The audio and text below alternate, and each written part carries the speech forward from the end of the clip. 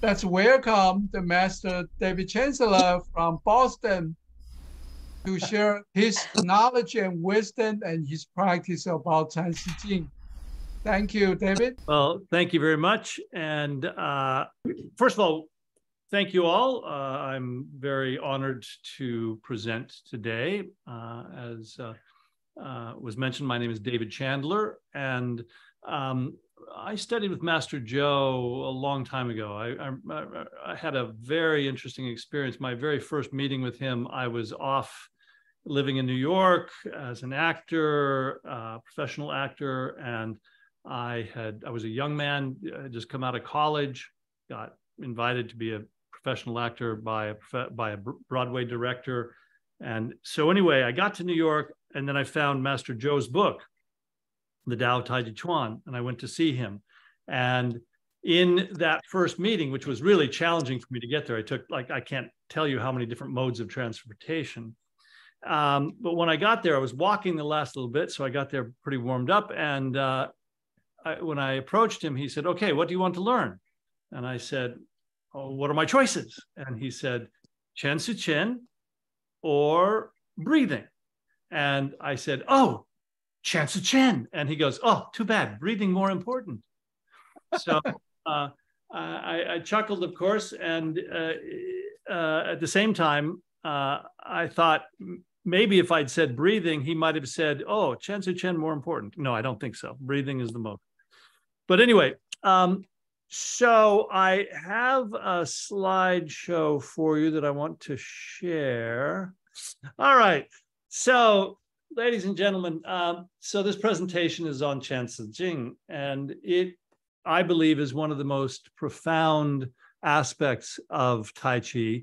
And when I studied with Master Joe in the way that I did, one of the first things that he did was, or one of the ongoing things that he recommended to all of his students, and certainly to me, is to continue your research.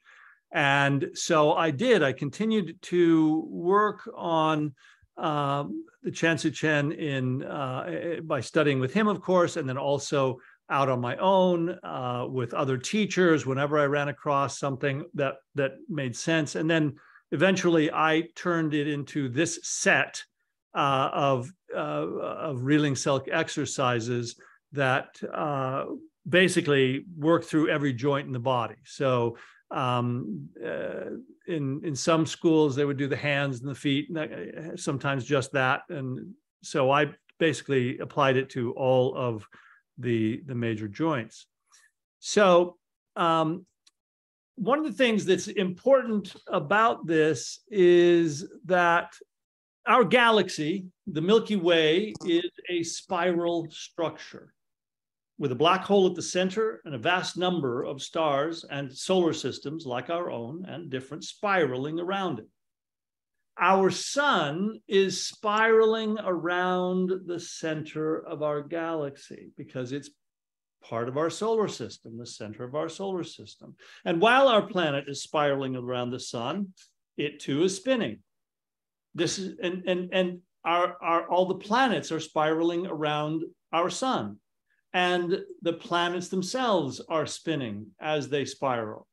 So what we're talking about is that this is the structure. This spiral energy pattern is the structure as well as the action of our Milky Way galaxy.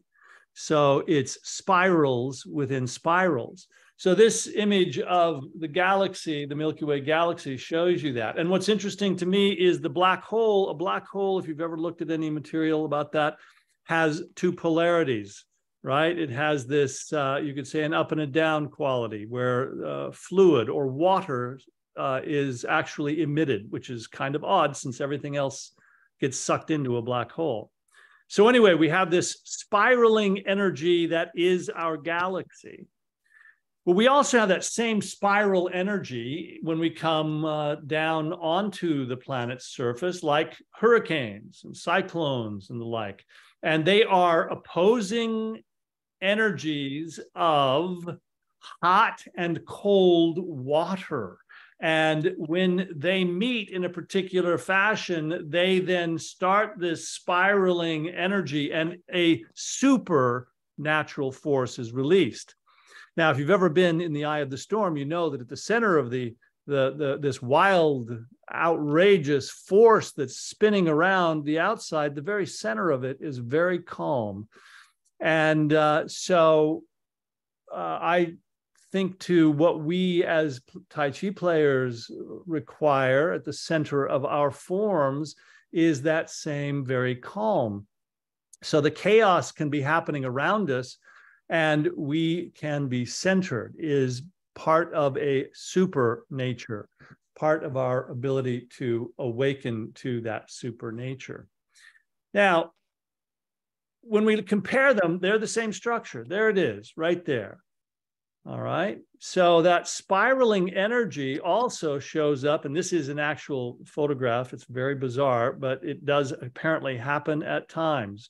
But the very minute energies on the planet, like this is called Spirogyra, and it's a type of algae. And you can see, if you look closely, that it is utilizing that spiral energy like we've been talking about. So the spiral energy shows up organically in a multitude of forms. And so like this is a money plant, which I think is a bamboo type of thing, but I'm not sure. And a flower, cacti, a daisy, a rose. These are all following that same spiraling energy pattern. And it's partially because of that rotation of the sun. So the actual structure comes out of the movement, and the movement comes out of the structure. So here a cabbage is cut in half, and you see that spiraling energy pattern in a pine cone. And what's interesting, if you look at the pine cone structure, when you start to count it, you can count it around, and it's an interesting thing, because all of this goes to the golden mean. All of it, each one of these structures has a quality of that golden mean, which is that spiral energy that is like perfectly aligned with what is most addressed or thought of as being beautiful and powerful. So when we get down to insect life and so forth, very close to the ground stuff, you see this spiral pattern showing up in nature. Here's a snail with that same sort of structure. The nautilus seashell, larger kind of sea creature that uses chambers that flow around in the same kind of spiraling pattern. And you can see even here, there seems to be and is this quality of something dark and light showing up in the growth of this particular shell. And here we have a snake climbing a tree. It's a rather large snake, and it's a very intense thing, but you'll see it in the next slide that spiraling energy is a part of one of the creatures on the planet that has lots of stories going back to primal periods of time. And again, the reptile's tail, exactly following that same kind of pattern. In higher organisms like mammals, the horn growth, the elephant's trunk, a profound quality. And of course, inside of the trunk are two nostrils, right, that go up into that space. You have on our own body, on our own person, we have the crown chakra at the top of the head and slightly back. We have the spiral energy pattern showing up in our hair on babies' heads. You see it in the structure of the ear. The structure of the ear follows that same spiraling pattern and in alignment with the golden mean, the golden ratio, with Fibonacci numbers included, which is a whole other talk. Now, that same ear, we have acupuncture points that are connected to every portion of the body. This is a particular set of points for dealing with PTSD and alcohol and drug addiction. It's very helpful for that process. Inside the ear, the cochlea is a spiral. Here it is once more, again, over and over again in our own bodies as well as throughout nature. When we look at our hand, if you make a fist and you look at it like this, you see that the structure is that spiral, and it is by the fingers, the tip of the finger, that area. That first knuckle has a particular measurement, the second one a little bit bigger, the third one yet again, and it follows the Fibonacci numbers as well. So it is following that same pattern. And lo and behold, even if you look at your own fingerprints, you will see that that spiral is encased there in most cases. You see the way a fetus is in the womb and compares it to certain galactic structures and so forth. And again, following the golden mean, that quality. Now, you could also argue that the two hemispheres of the brain are much like that spiral energy. Certainly, when you think about the way the body is structured, that the right brain actually controls the left portion of the body, and the left brain controls the right portion of the body, much like the yin-yang symbol with the dots. So you could make an argument that the two hemispheres of the brain control the body, so that you have, in the same way, the brain are the dots inside of the larger arena of your flesh. Now, if you look at this, this is actually a diagram of the tongue, and you'll notice at the top where the spinal column is, and then you come down and you follow the intestinal tract, and you can see that it spirals as well. Now, that brings us to the DNA, double helix of our genetic background. So what makes you look the way you do?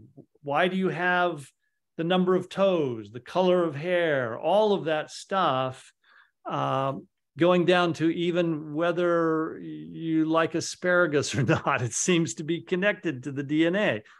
And what's interesting is we've discovered, of course, that the DNA can be affected through epigenetics. So you can change your DNA through practice and time.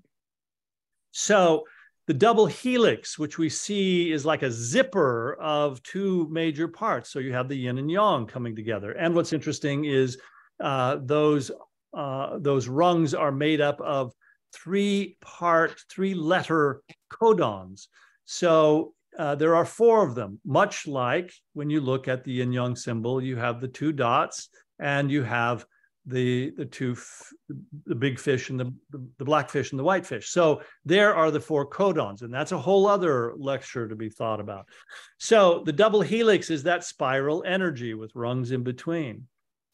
Now, when you go even deeper into the molecular level, you get fractals. And what's interesting is that it is said, according to research, that people, when they look at fractals, they feel better. It helps them with their wellness. So what this is doing right now is it's actually affecting you visually. Your brain is taking this information in, and ultimately, it makes you feel kind of good and happy and better, because for some reason, that is an empowering image.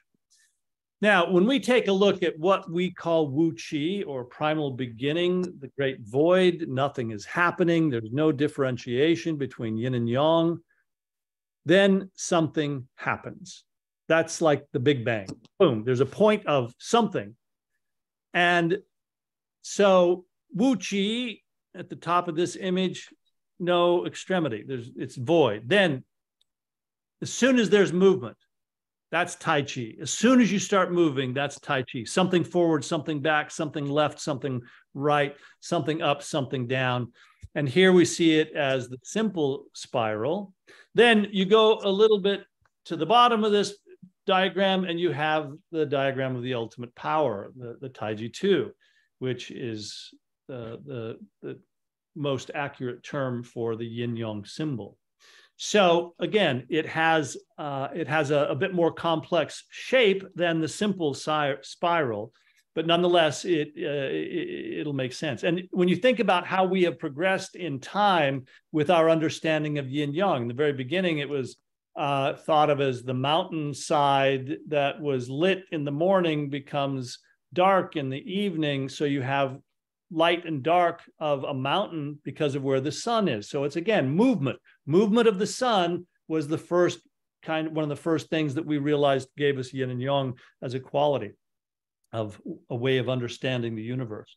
And banners in the wind, that also was one of the early ways of looking at yin and yang qualities.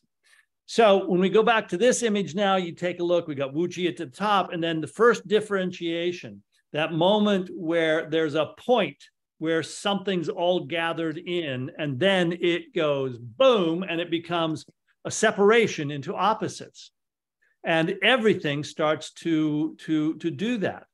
And so we end up here with something that's all yang and something over on the other side, which is all yin. That's the great yang, great yin. And then we have the Tai Chi, the grand ultimate, the balance. And that's really where we all want and need to be. And we go down below that and you have the first changes of the wuxing and the 5 elements. Now, if you look at that, that number system is the Fibonacci number system again. It's going to keep coming up, and it's a good thing for all of us to know because it is part of that pattern. So 1, 2, 1 and 1 is 2, 2 and 1 is 3, 3 and 2 is 5, 5 and 3 is 8. Oh, and lo and behold, there are 8 trigrams in the Bagua. So there we have it. Then beyond that, the 10,000 things. It's like too many things to, after 10,000, who can count anymore? That's just everything. So the symbol itself is the roadmap that we follow in this pattern. So the Chan Si Chen is tracing the yin yang symbol, the Tai Chi 2. In this case, this would be for the left hand, and you would trace it with your left hand going up the outside left, coming inside between the black and the white with your palm up. At the center, your palm would be up between the 2 dots, and then you drop down, and your thumb would lead you to the bottom, and then all the way around the circle with your palm outward. And we'll play with that a little bit later. So now here is the Bagua, and again, another examination of the yin-yang symbol in its initial stages of symbolic transformation. Then there are all sorts of beautiful versions of the yin-yang symbol of the Tai Chi 2, and this one is calligraphy and photographs combined to make a really interesting version of it. Now, when you look at the soul is a circle, as Plato said, the limited self, the ego, is the square in the top portion. So it thinks it's the center, but it's only the center of about a tenth. So the conscious mind is really only about a tenth of the overall mind. And the ego is only a portion of that consciousness, of that conscious mind. So when you actually go deeper, instead of identifying our personality with the center of the ego, when we go deeper, like into our Dantian, the point is the center from which all energy comes. So all energy also means all movement, because in order for something to be moving, it has to have energy. So all energy comes from the center. Now, okay, we're going to get to that in a moment. So, Luke, I think that was about, maybe that's good for the first section. Does that make sense to you? Is it good time for good questions? Yeah. Thank you. Thank you very much. Wow. Oh, actually, let me do one more thing here before Sure. we go into questions, because I wanted to do this first. So as a test, I'd like you to do this. Point your index finger, doesn't matter which hand, up to the sky. Put it above your head. Look up, and looking at it, make a clockwise circle. 1, 2, 3, 4, 5, 6, and keep going. Keep your finger pointing to the sky and bring it down. So the finger is still pointing up, and you're still making that clockwise circle, and bring it down to at least the height of your heart while it's still making that circle, and look at that circle that it's making right now, and what direction is it going? If you've done this according to plan, it's going counterclockwise.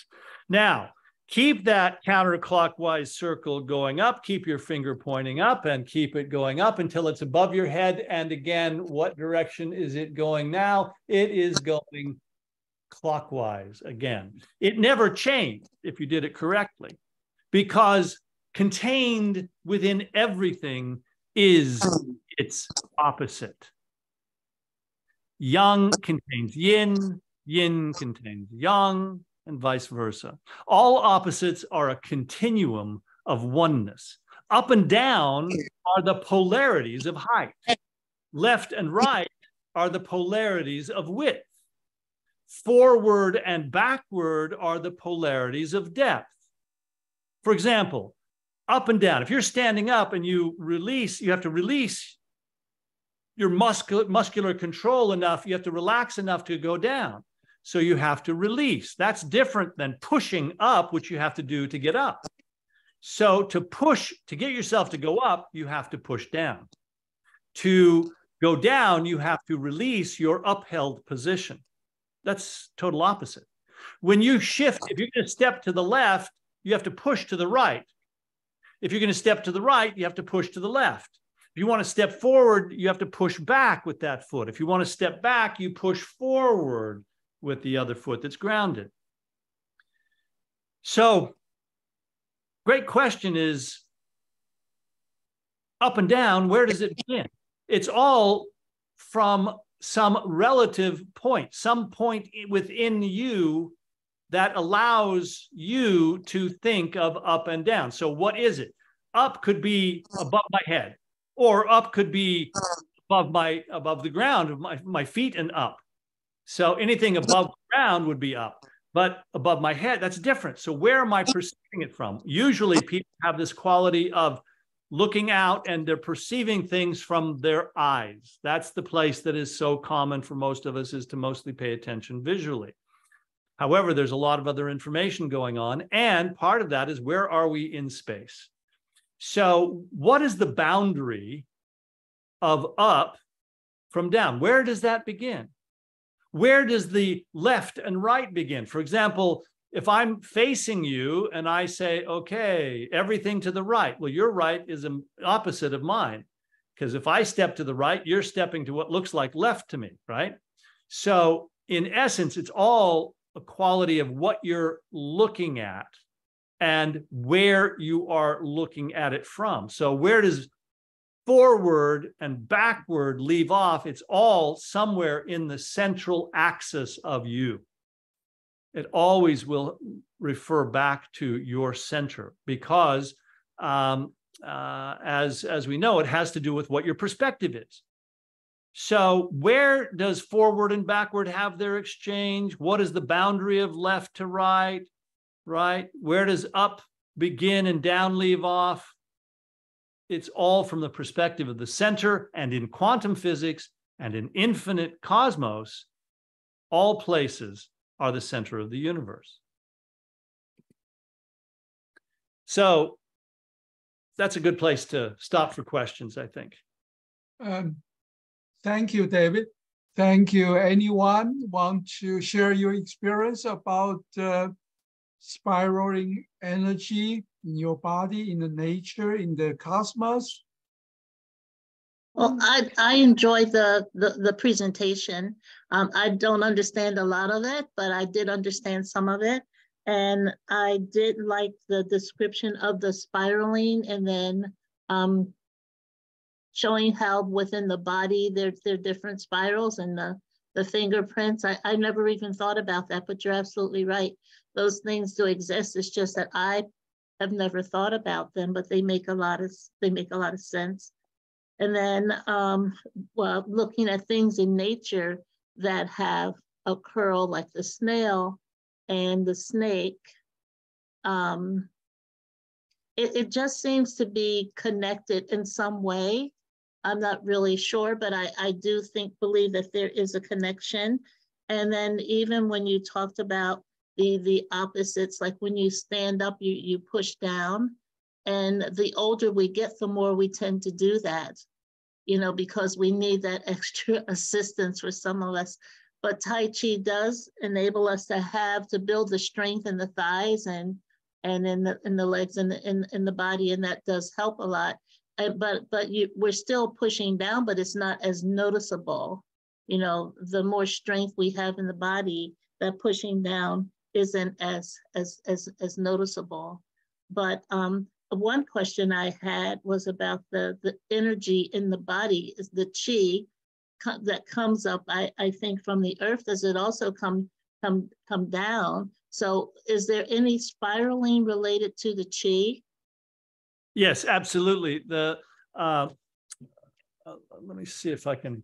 I have one of Master Zhou's book, The Tao of Tai Chi Chuan. It's a really old version. And if you can see that, that gives a demonstration in this diagram of the Chen Su Chen, how the energy travels through the body, around the body. Can you see that okay? Yes. Very good. So that's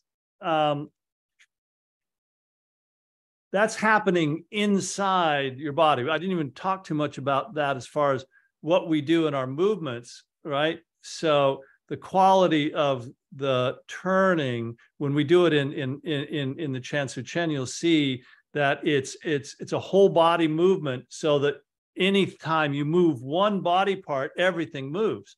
Like one of my teachers used to say, Chun Yong Al Huang used to say, I move my little finger and the whole universe trembles.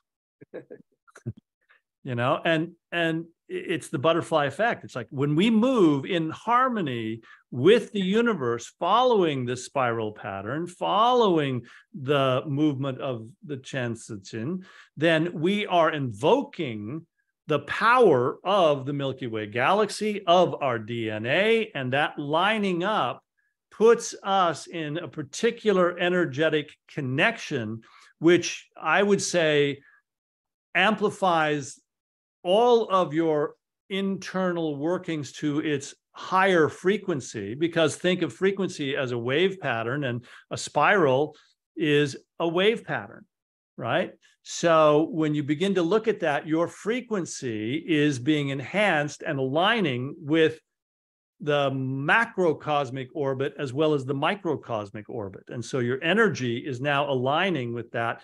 And there will accrue so many wonderful and powerful and beautiful experiences out of that. One of which is just more power. Someone the other day said they were in class. He had his first Tai Chi class and he came away and he said, oh, you know what? I felt so good the next day and the next day. And the next day, he said, I was amazed. I've never had Tai Chi before. And I was just amazed at how good I felt. And that's someone who's now connecting with that vibrational rate, having lifted to a higher peak, you know, and how good that feels to be in that modality. So great question. Thank you, Elizabeth. Anyone else? Anyone else? Any share or question? Okay, Glenda and Billy. This is just a little fun thing. Well, last time we talked about spirals, I mentioned my cat curls up in a spiral to sleep. But as you were talking about spirals, I thought of my violin. And, you know, if anyone knows what a violin looks like, you probably do. But there's the neck of the instrument and the body. At the top of the neck of the instrument, it's called the scroll, because it is also in a spiral, the shape of the scroll. And every part of the violin has a purpose as far as the sound. And if you think about the way the strings are wound on the pegs, as you tune it, as you turn the peg, it all goes into a spiral. And on the top of the violin, the openings on the top of the violin, it's in opposing S shapes, but at the top and the bottom of the S shape, it goes into a spiral. But how all of these things are constructed affect the sound of each different violin. They're all very different from each other, depending on how they're made.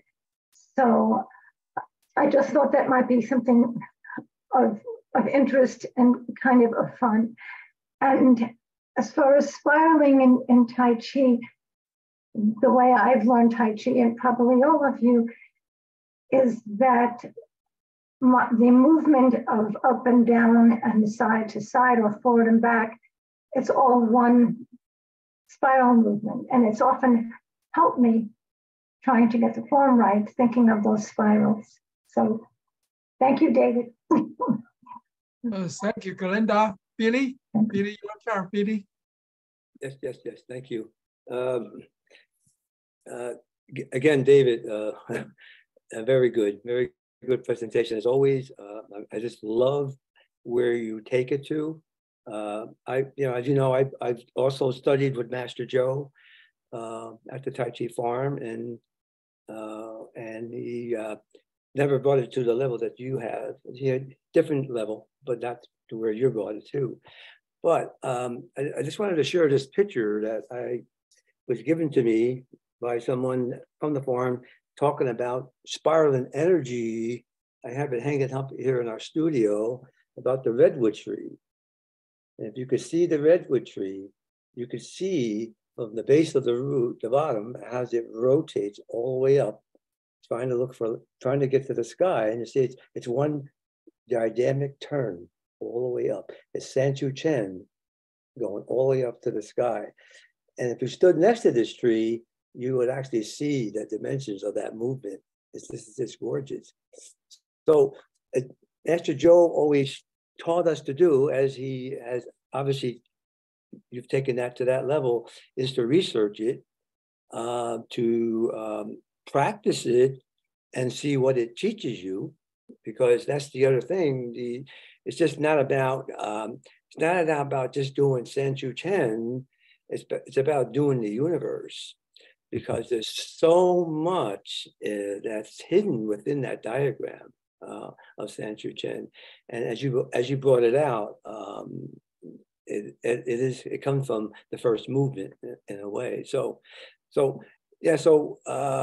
Master Joe very uniquely took that. As you see in the back, I have pretty much what Master Joe had hanging in his studio when he would taught Tai Chi and diagram. And if you look at the bottom one, if you can see it clear enough, he merged them into one, where you would practice the diagram and the continuation of both yin and yang and clockwise and counterclockwise, which was a beautiful, for me, a beautiful enlightenment of not just, I never looked at it in the way of Tai Chi because I was too new at that time, but I could see nature. I could see nature right away. And so I just love your presentation. It's just, as always, I've heard it before, and I wish I could hear it more and more and more all the time, because it's just very nice. Thank you so much. Thank you, Billy. Robert. Yeah, let me think. I try and be pragmatic. I am day by day increasingly cynical. I am highly influenced by a minor character in Robert Heinlein's Stranger in a Strange Land, the woman who was I forgot what it's called, a true witness, I think was the phrase. What's the color of that house? That house is white on the side that I can see.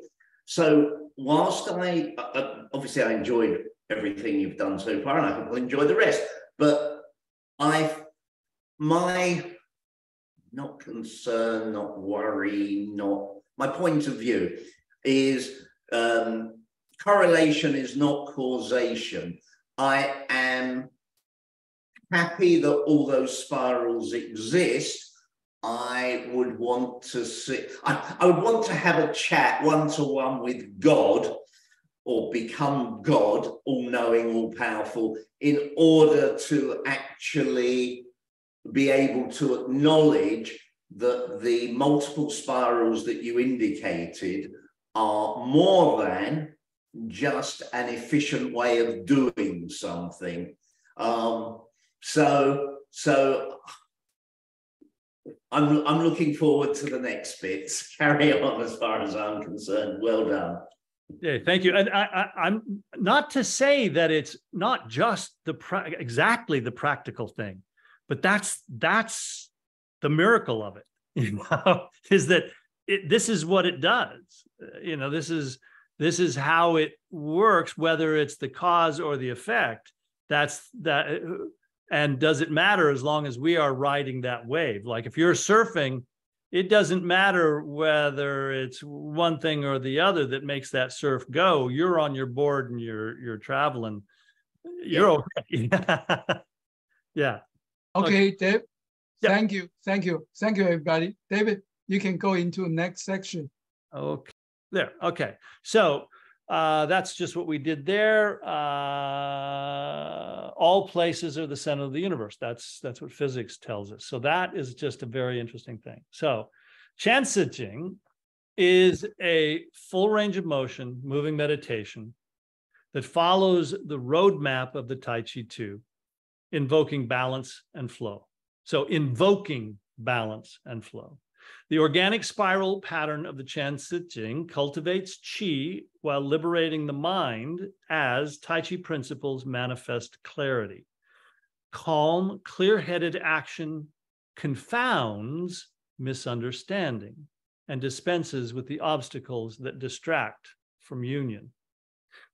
Once you develop a further acquaintance with the process of flowing along the mapped path of the Tai Chi 2, you align the inner microcosmic self with the outer cosmic self, and voila, like magic, you begin the powerful attunement of the psychophysical self with the great way. So in other words, it's a way of tuning in, aligning with, and hence benefiting from that flow, that wave, and surfing that wave. And by following this path, you harmonize body, mind, and spirit, while inviting the universe to work through the wholeness of your being without resistance. So relaxing, finding the flow is the key to what makes this really dynamic, because you're following this road map, and the road map is not the road. You are the road, and you are the driver.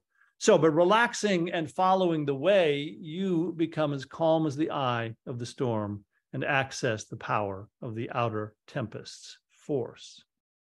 So this is an example of the handwork in Chan Tzu Chen, according to this Chen document here. Then when we look at this movement, I want to show you in picture form, read left to right. This is taking us through the pattern, which has up and down, left and right, forward and backward. And this was taken at the Master Zhou Memorial, where I was doing a teaching on Chan Tzu Chen. And here I'm doing a combination of the two arms at the same time. Now, I'd like you to place your attention for a moment on the lower right-hand corner at, like, I guess it would be 5 o'clock, 4:30 on that map there. So active relaxation of mind and body. And of course, that's the first thing. It's active and it's active relaxation. And so you're using your mind and your body. And then through time, it becomes, you start to amplify it into more of an aerobic exercise after you've done an initial training of relaxing your body and using your mind to follow the pattern. And through that practice over time, your musculoskeletal strengthening and flexibility begins to happen. You find greater strength, you find greater flexibility, you find greater openness. As as Harry was taking over my class for me today, he mentioned that to the students there, that go little by little, and then a little progress, like Master Zhou used to say.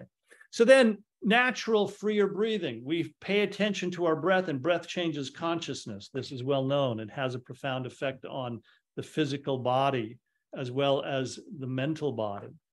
Then your social interaction and community. So when you're playing by yourself, that's one thing. That's you developing, cultivating your chi.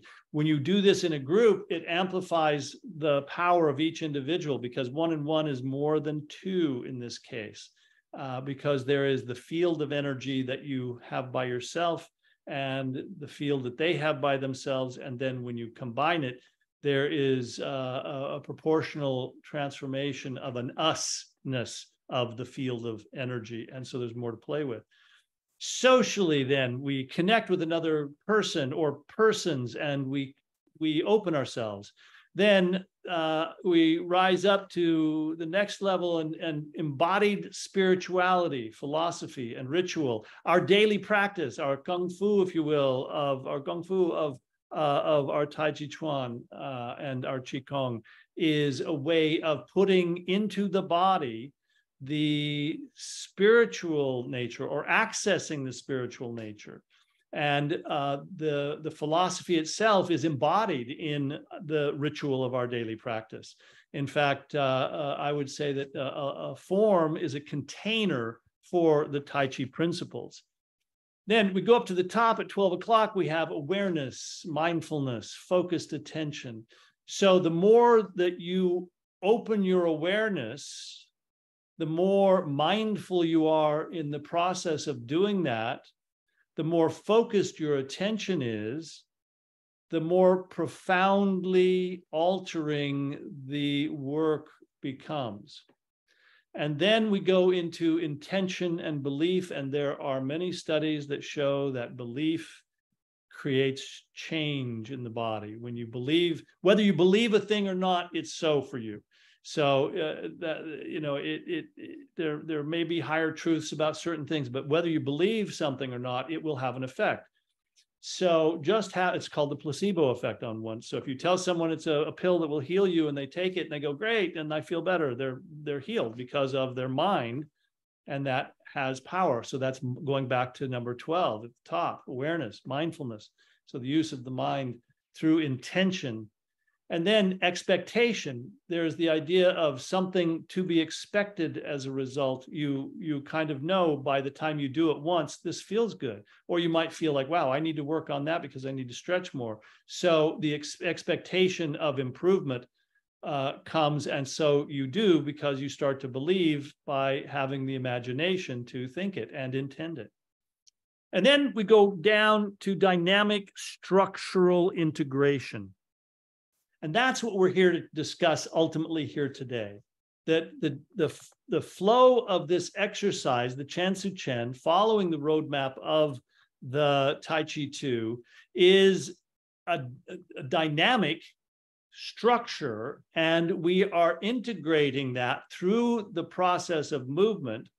And the process of movement is doing the very thing that is happening whether we are participating in it or not. In other words, we have fingerprints, we have hands. So these spirals are already existent within us, but are we using them to their utmost degree? We have fractals ultimately inside us on the molecular level. We have DNA. We don't even know what that looks like from our body view, because it's so tiny and inward.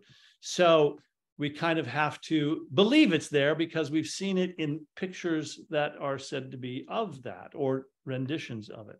So our dynamic structural integration is using our mind. In this case, I'm going to ask you to connect from your DNA, from your molecules within your body, all the way up to the galaxy black hole at the center. And all of that is going to be embodied just pragmatically and practically by simply following the pattern, which will basically open your musculature, open all of the gates of your body, all of the joints. And you'll notice that all of the joints have a lot of acupuncture points around them, a lot of lymph nodes around them. That's the way we're structured. And here, it's each joint is attended to with the movement because of where we put our locus, where we put our focus of attention on the center of a joint, always connecting to that black hole at the center of your body, the Dantian. So that's kind of the end of that. So let me see. And there, that last slide. How do I do this? There. There we go. Stop share. There we go. Back to y'all. So, Luke, do you want to stop there? Or you want me to go ahead and go into some sharing of the movements? Yes, please, David and Harry, you can do the demonstration. Okay, All great. right, demonstration of those movement, sparring movement in the maybe in the martial arts application or Great. in the routine of the Tai Chi. Excellent. Thank you. Thank you. So I will just start at the very beginning of our Chansichen form, and it begins in Wu Chi, wherein we spread the toes and connect. We connect the pads behind the toes, the outside edge, the heel, the bubbling well point, drawing the energy up from the bubbling well point and rooting down with all of the other 9 points in each foot. Soften the backs of the knees, tuck the tailbone, tuck the chin. Ball of energy underneath each arm, ball of energy inside each hand, lengthening up to the crown, tip of the tongue on the roof of the mouth. Chin tuck, tailbone tuck. Then spiraling down, we gaze left. Spiraling up, spiraling down, we gaze right. Open left, center,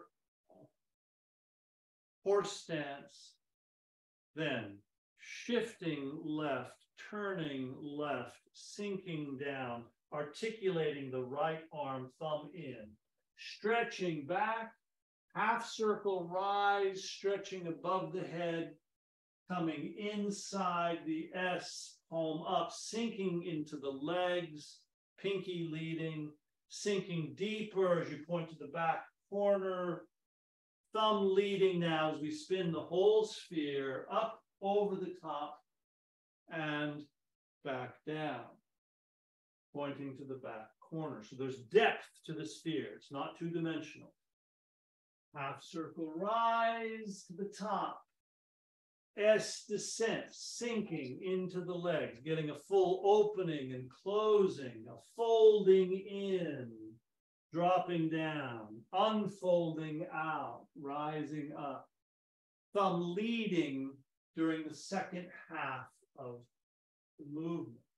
Then my right shoulder, all the while thinking of keeping a ball of energy between the knees. You come inside the S.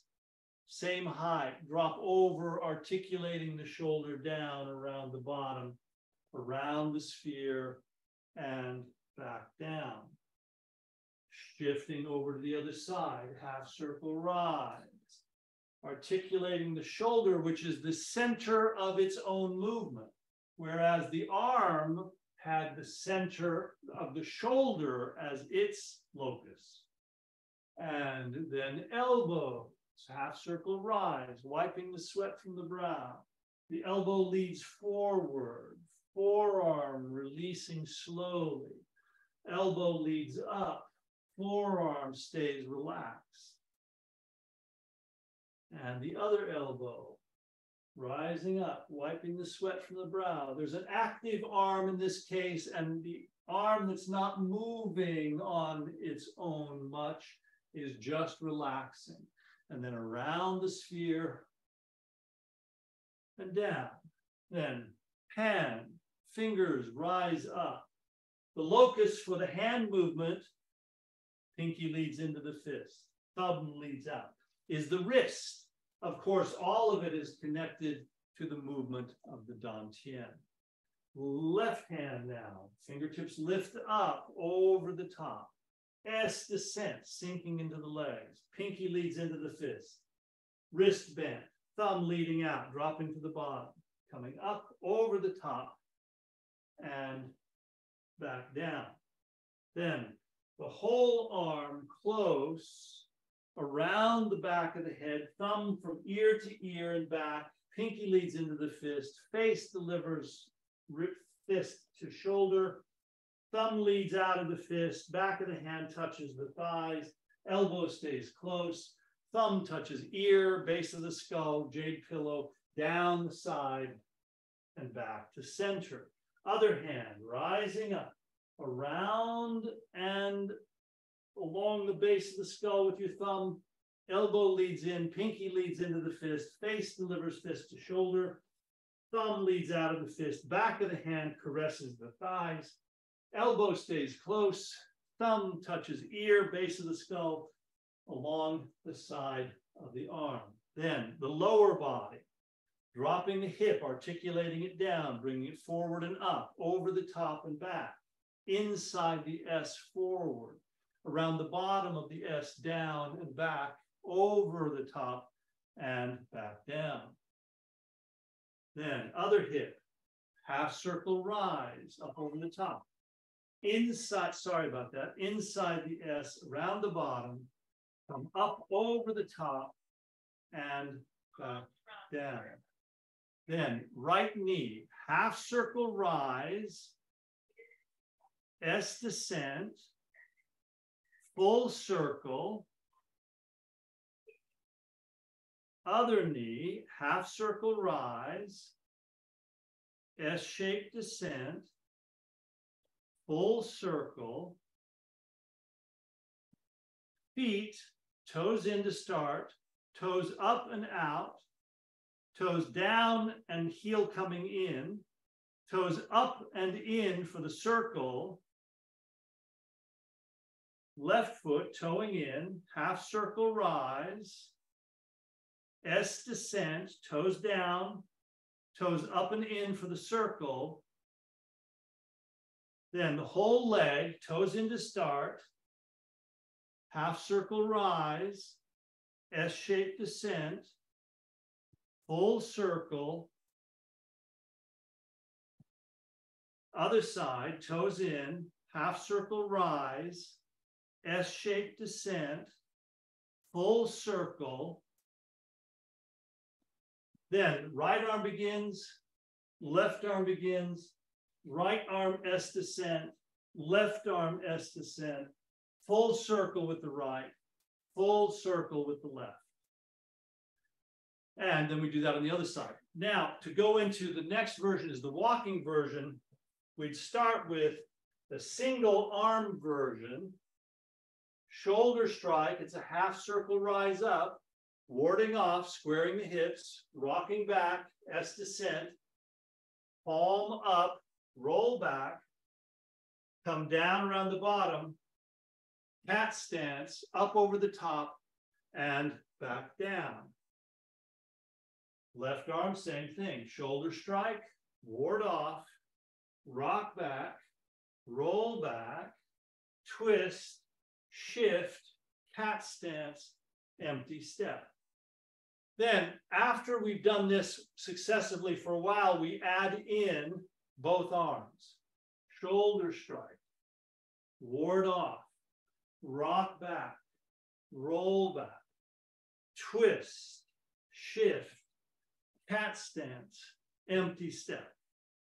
Then after we would practice that version, then we would go to a flat version where we go forward, shoulder strike. Now it's like a tall grass movement, coming in on the S, rocking in on and lowering the hands here, twist the foot, push out, cat stance, empty step. Then we would do it with the palms up, shoulder strike, ward off, rock back, roll back, twist, shift, cat stance, pushing out, offering and gift, empty step. And then we would do a combination. So it would be press, palm down and palm up, rock back, roll back. And then we would go right into another press, twist, change hands, and we'd start the other way. So what happens is you have the pattern moving in a progressive fashion until you find that it does actually generate all of the Tai Chi forms. So not all forms focus much on the Chansu Chen. Primarily, Chen style does. It is in all Tai Chi, but it was not concentrated on for a long time in some of the others. And at one point, there was a moment at one of the symposiums where someone asked about Chansu Chen to each of the Grand Masters, and they each said how important it was, and then unfortunately didn't progress to talk about it at all.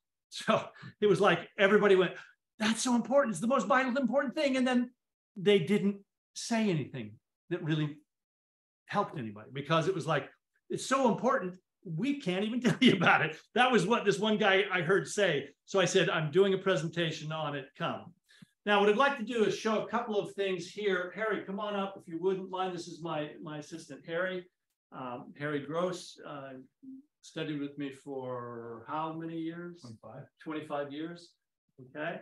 So what I'd like to demonstrate are a couple of the movements that, for example, the initial movement of the half circle rise. So if he throws a punch, let's say with there, that's the, oh, sorry. Sorry, I wasn't really looking at him. I'm just moving from my center. So I come up, I just knocked his glasses off. That's the half circle rise up, which is a ward off. And then right from there, the S descent takes me right into the neck throat region or into the ear, striking in. Then right from there, I can simply step in and bring my hand around here. Okay, let's show that from the other side. So that last portion can be done in any number of ways, but for example, here we have ward off. Okay, this is the rollback motion before I start shifting back, and I come down inside that strike, and then from there I can come around and lock him in this position. Same thing if he throws a punch to like my midsection, then I use the inside of the S, right? The inside of the S, and as that is coming in, I basically guide him to the side. In this case, I've stepped forward, and then I tip and bring him around. And that's when we do marching band, is what we say in the classes. So those are some of the examples.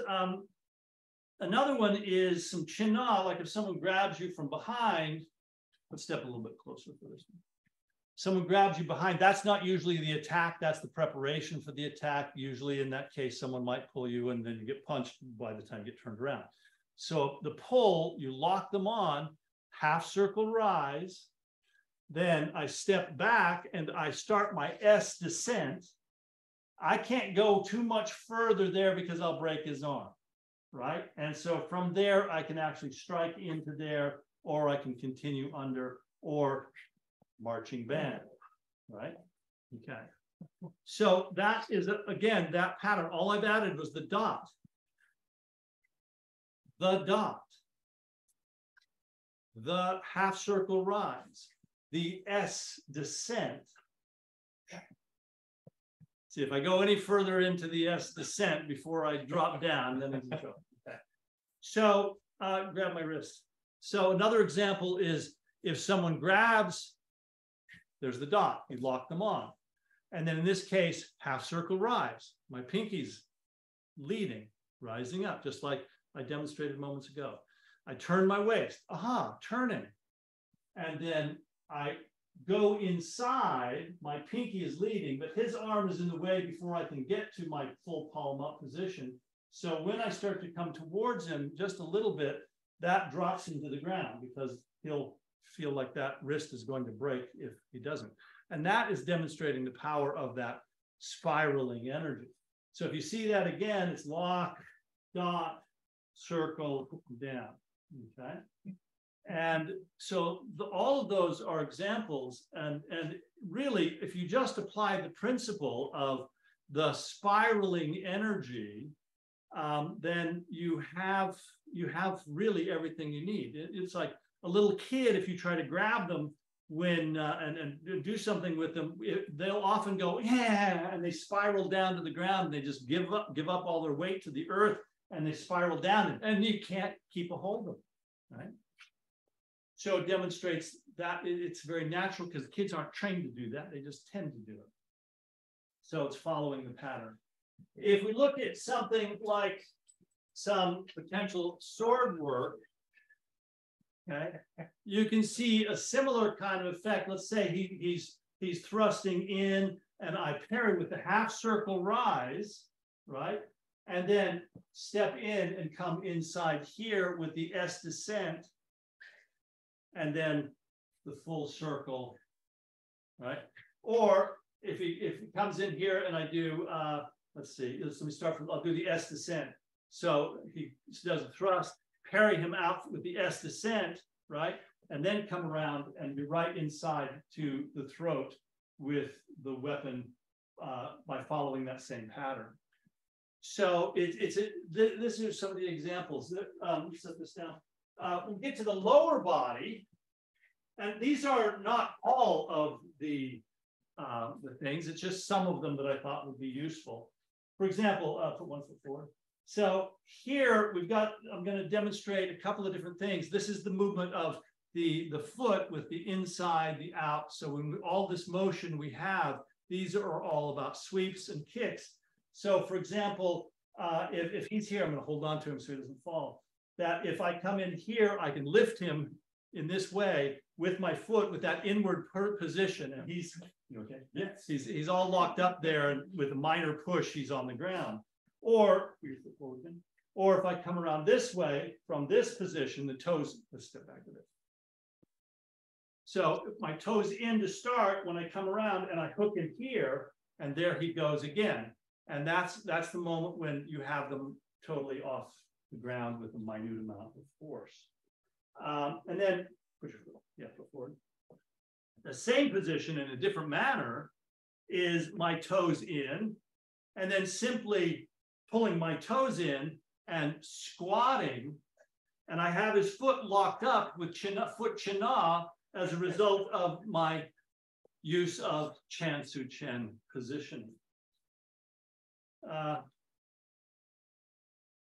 me from around the neck. Here again, so I'll put this one around me.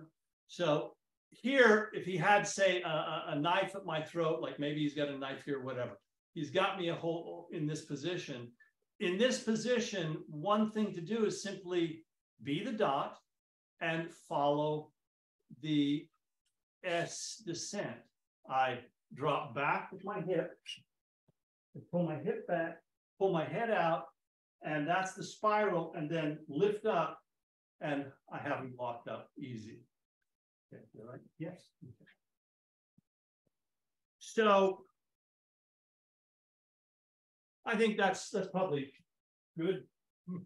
Thank you.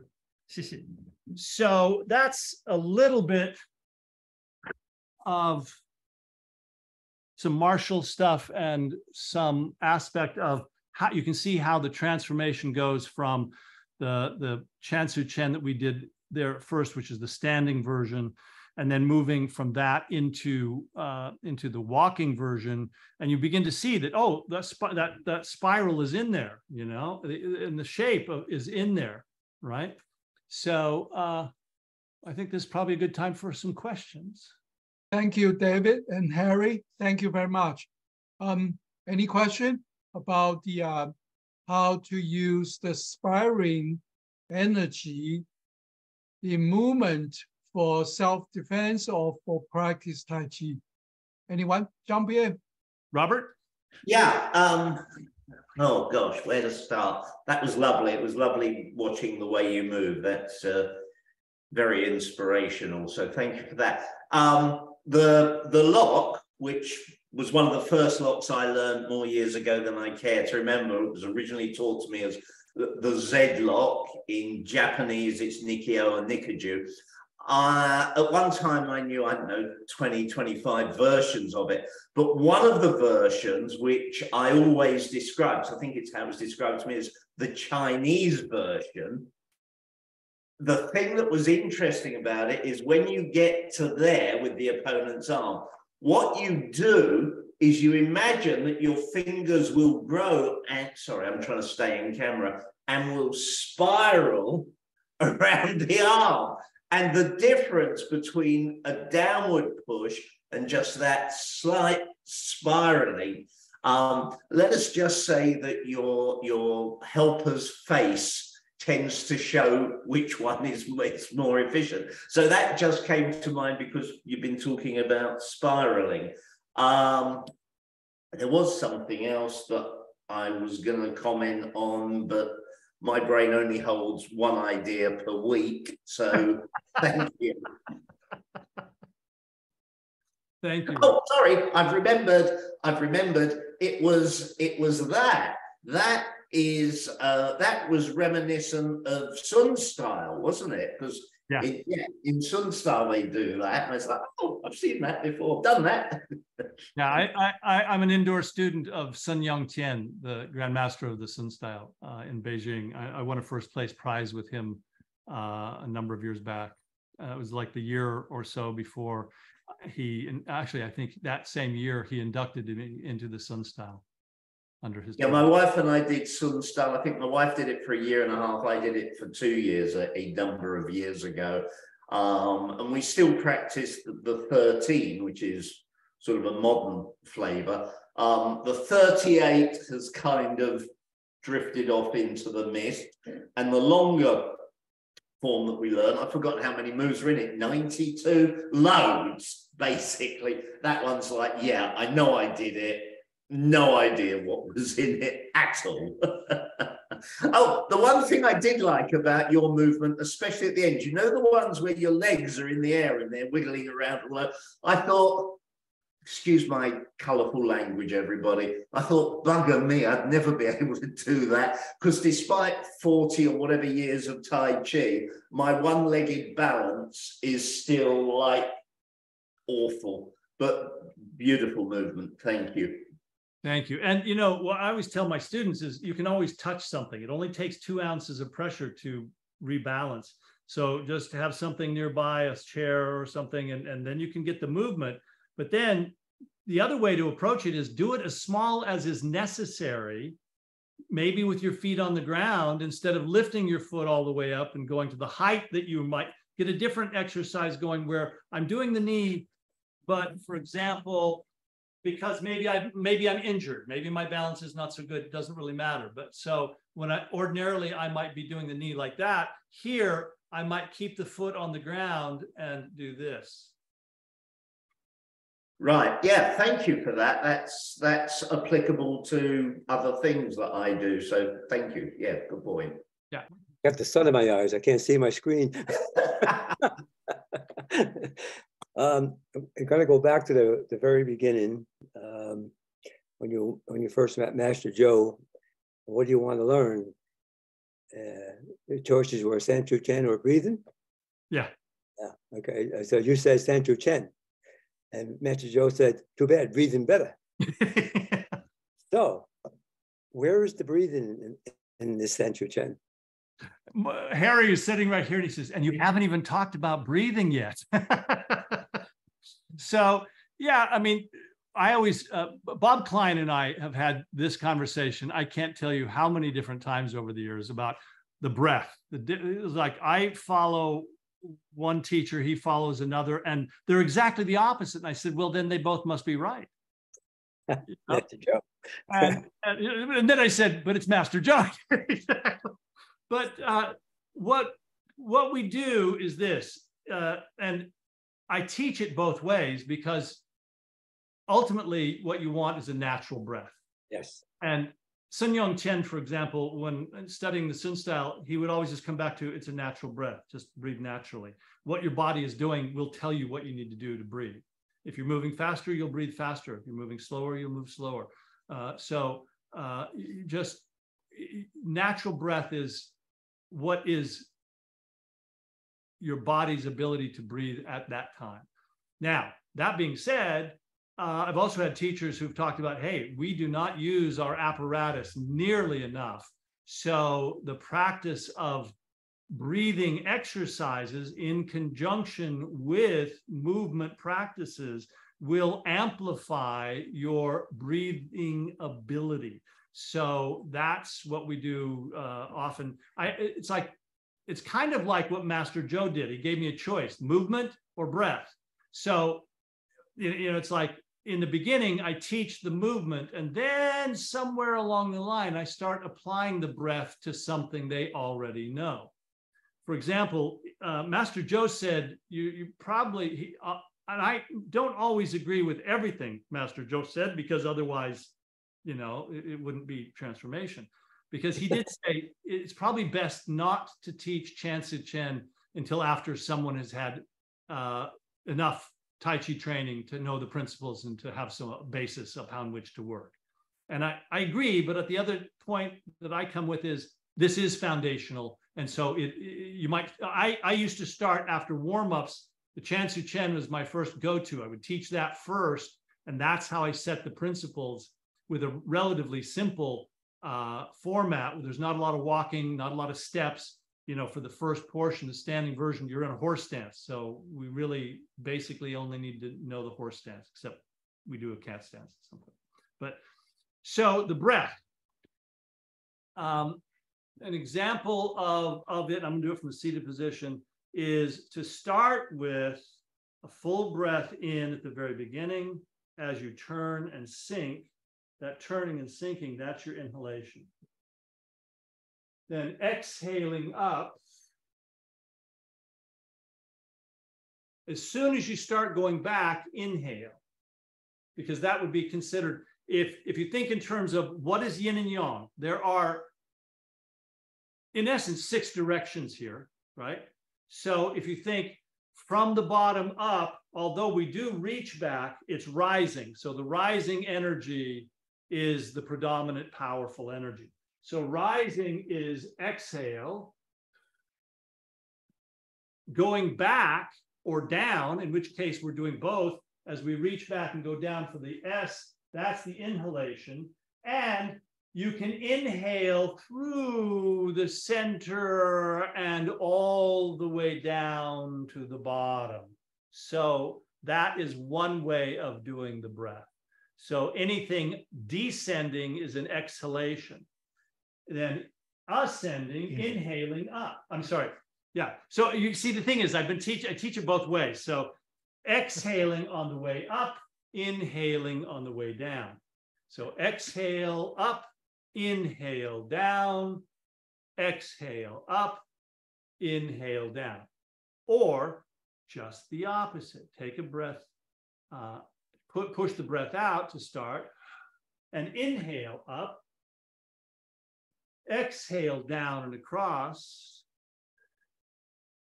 and then inhale up and back, exhale over and down. So it's connecting the ascent or descent are the primary yin and yang qualities, right? So, and so that way, anything ascending would be either a full inhalation or a full exhalation. Anything descending would be either a full exhalation down or a full inhalation down. Again, it depends on which polarity you approach the work from in the breath. Is that helpful? Absolutely. Yeah. Absolutely. That was this key thing about the diagram when he did pre-birth with it as well, as he made sure admin in, admin out, and he breathed with that, going through the S and out. So I was just curious where you put it. So you did learn breathing from Master Joe, but you watch it. Very good. Thank you. Indeed. I enjoyed doing this seated, and the work that I do with clients online. I can see them also doing this seated. If people want to stand, they can also do it standing. But yeah. I think it's very invigorating for people, and I think that they would get a lot out of it. Oh, absolutely, absolutely.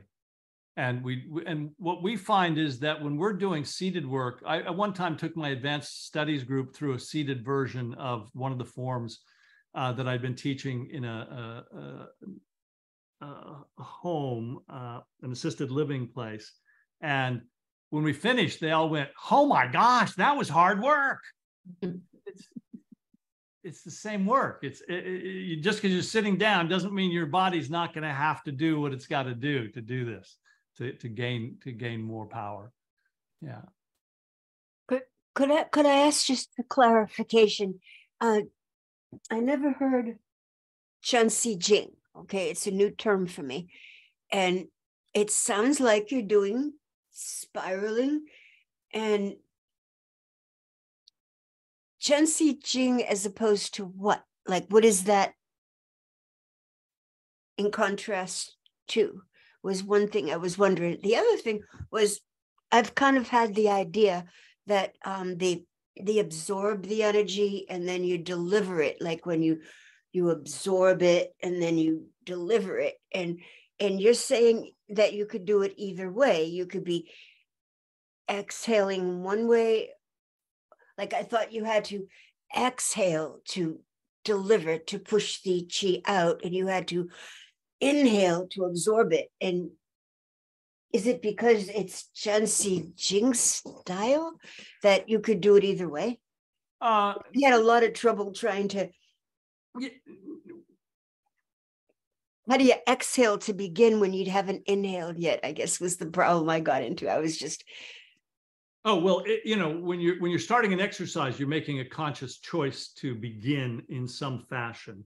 And so likewise, you might choose to begin with the inhalation or the exhalation as the starting point of the movement. So you just attune the breath to the movement, whether you're bringing, so as far, I too am most practiced with the sense of like exhaling on the push. Because that's Bili, I would say, that's what Master Joe would talk about, the delivery of force is, you do that. And yet, theoretically, the idea that when you're breathing in, you are increasing an expansion internally. So there may be some, so like I said, I've had very strong discussions, but as an exercise, many Qigong sets have very interesting practical differences when you inhale on an ascent or a forward movement, or exhale on an ascent or a forward movement. And you'll find that the power of the exercise may not be different, but the way it expresses inwardly and outwardly can be vastly different. And so that's why we should do it both ways.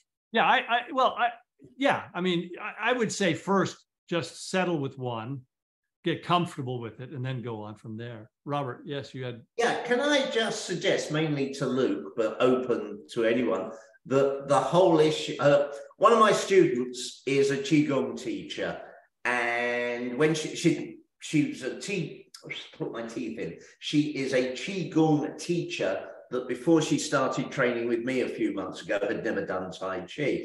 And I teach a bit of Qigong in my class, and I would always ask her for her opinion in front of the students, because I think it's good for people to know. And 8 times out of 10, the way she does it is diametrically different to the way I do it.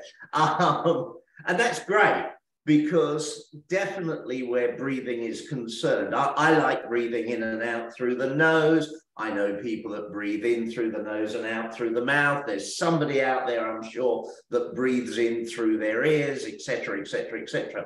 What I was getting to was I would like to see us maybe have a whole session just on breathing and discussing. I don't know who would lead it, but Luke, if we have anybody in the group that is particularly experienced with knowing about the physiology of breathing and then the other bits and pieces, I think it's possibly subject to people saying, boring, go away, Robert. I think it could be a very interesting subject, absolutely, in its own right.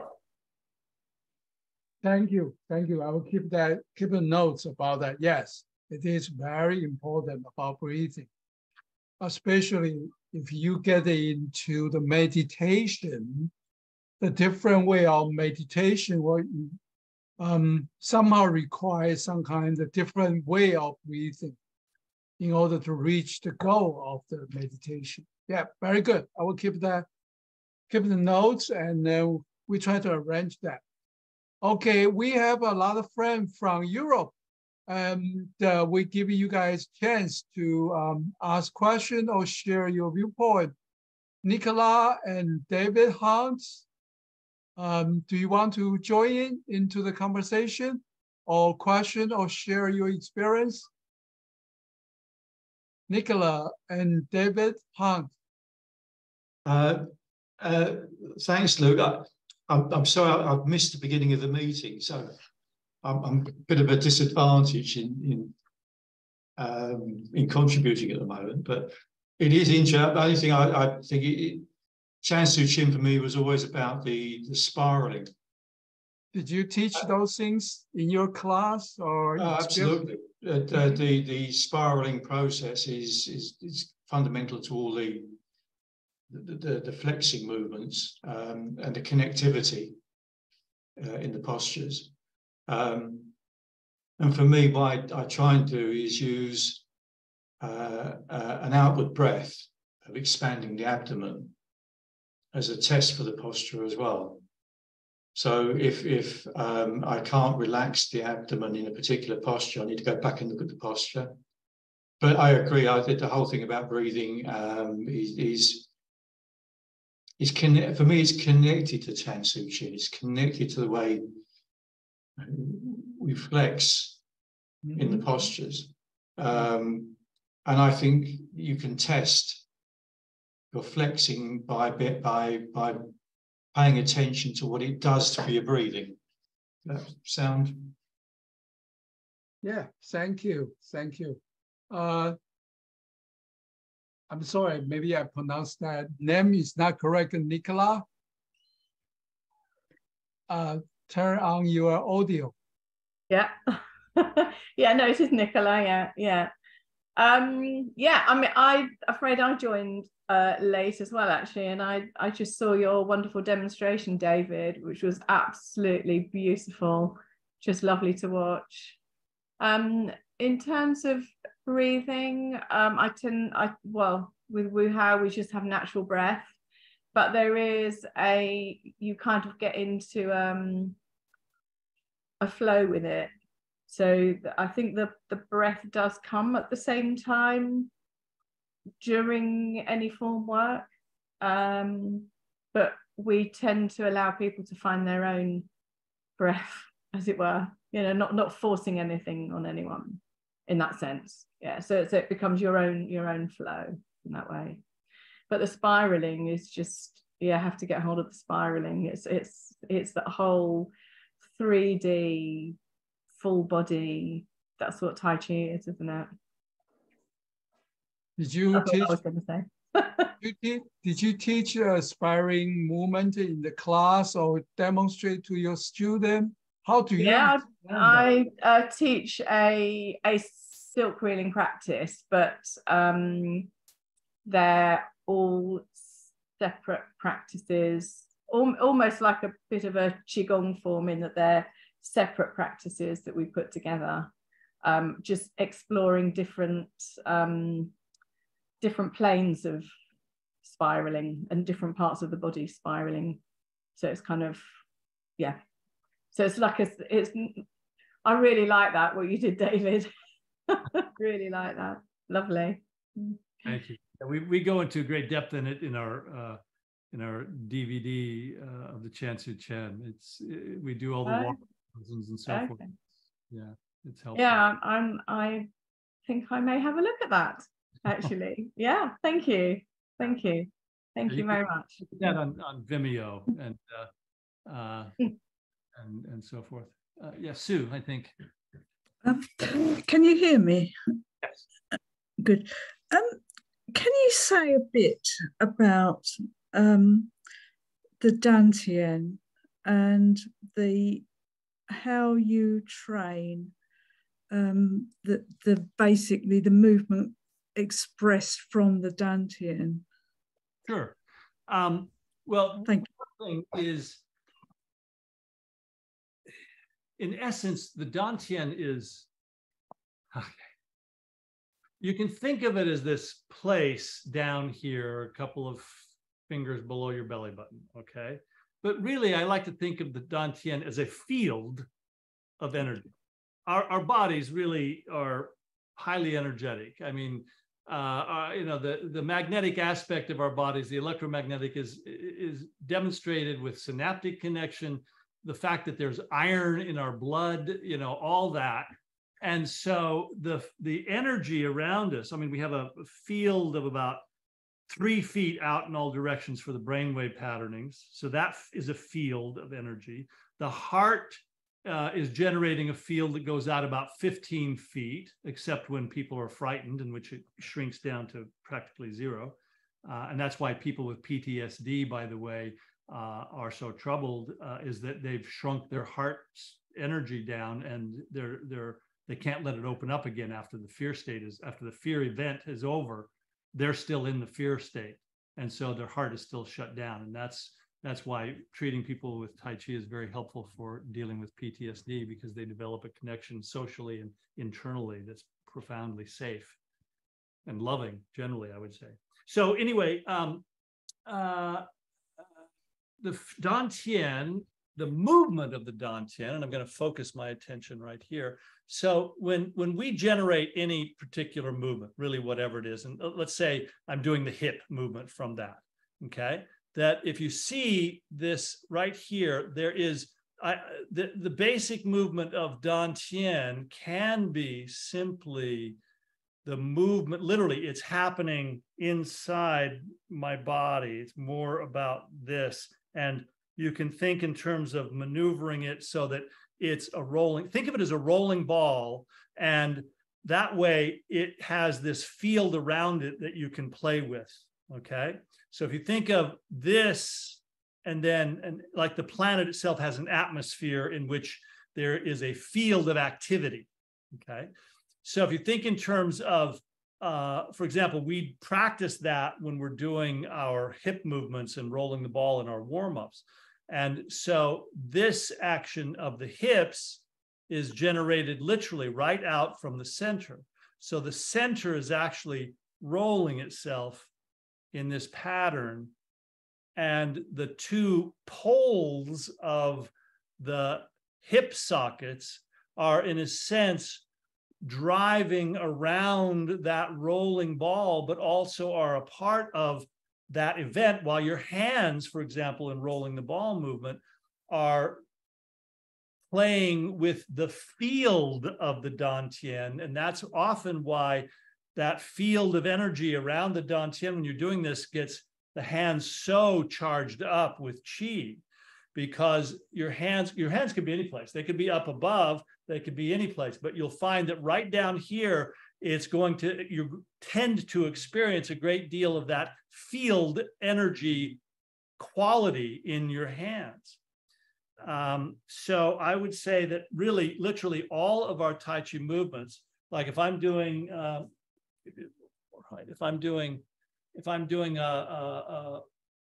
whether it's a Chan Su Chen, for example, if I'm doing the Chan Su Chen, then the Dantian is going to generate the initial movement right from here. It's going to roll, and I'm going to exaggerate what's happening in the Dantian by thinking in terms of what's happening here. As I shift and turn and sink, that ball has rolled down. And so everything that's on the back is coming up and over and down, right? And everything on the low side here on this side is coming up. So that energy is rolling, and then you, in a sense, reverse it to go up. So now this is going down, this is rising up, and it's all being generated from the direction of the Dantian's movement.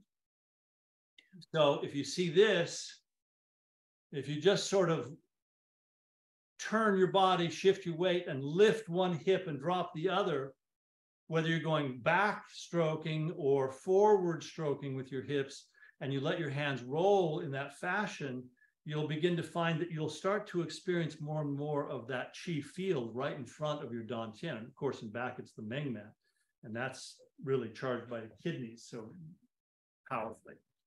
Did that help you with that? Yeah, thank you. I mean, I was seeing what looked to me like a lot of figure of 8. Yes. And they're always very useful because where you cross, that brings a focus, doesn't it, to into the Dantian. And interestingly enough, it's also the infinity symbol. Yes. And yes. it's also the number of Bagua trigrams, right? Oh, yeah, I suppose it is. Yeah, yeah. And so just coincidence, but some people say there's no such thing as coincidence. It's interesting. I'm playing with at the moment how much focus it's useful to put on the Dantian before you go to the bigger movements. But anyway, that's a much bigger subject. But just what you said was interesting. Thank you. David, yes. You just show the Dantian, the rotation of Dantian, and your body, whole body's spiral movement, the correlation there, beautiful. But if you can demonstrate the rotation of the Dantian Fa Jing in Fa Jing way, then they can see the difference. If you just do the physical movement, spiral movement physically, and then spiral movement from Dantian into Fa Jing movement, they can see the big difference there. Sure. Do you mind demonstrate a little bit? Trying to get me hurt. Harry just said, are you trying to get me hurt? No. Harry, don't worry. I already buy the insurance for you. We're going to back up a little bit so that he'll have the couch in case. Yeah. I'm not going to use a lot of Fa Jing because that would be dangerous, but okay, this is going to be kind of small because I'm going to demonstrate. So here I'm in a brush knee position, okay, right in close. Now, if I don't use Dantian, if I'm not using any kind of rotation or movement of Dantian, and I just think of pushing, okay, that's one thing. And I didn't extend a lot, but there it is. But if I do a similar kind of thing, but I'm using Dantian, which means my hip is going to move and it's going to roll. It's going to roll so that the hip comes, the shoulder comes in that rolling frequency, that rolling fashion, and it'll come out through the hands. And with really relatively little movement.